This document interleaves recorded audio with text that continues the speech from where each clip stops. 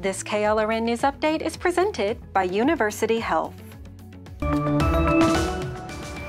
After last year's virtual New Year's Eve fireworks display downtown, a real fireworks show will light up the skies this year. City Parks Foundation made the announcement for the event that pulls in more than 70,000. Celebrate SA will also take place near La Villita.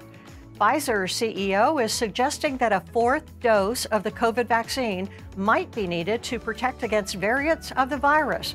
The pharma company is testing the vaccine's efficacy against Omicron, and the additional vaccine is needed. It would be 12 months after the last shot.